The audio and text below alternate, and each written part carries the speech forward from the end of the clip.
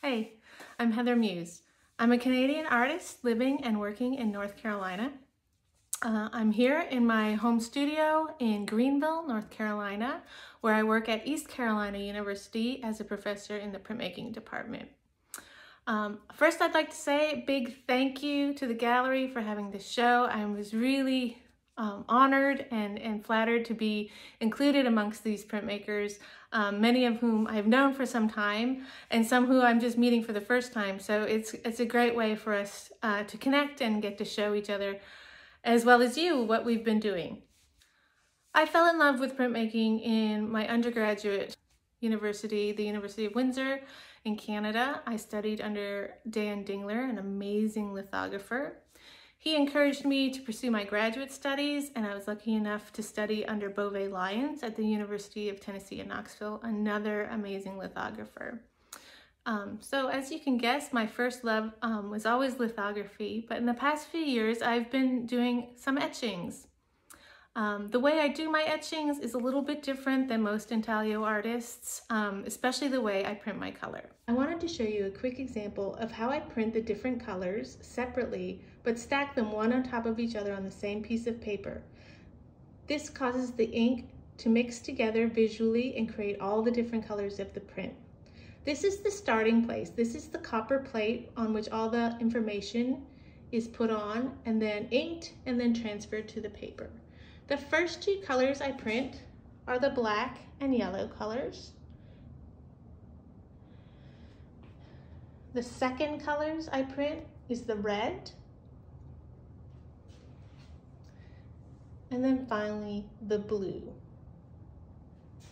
Those 4 color layers stack together to create the final print.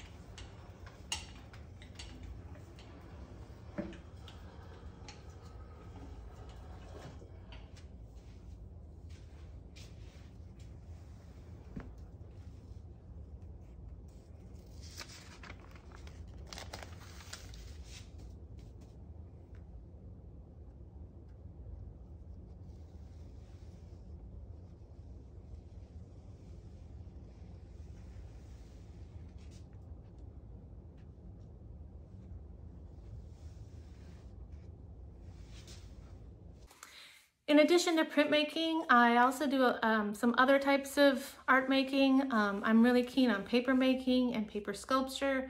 I also do a lot of textile works.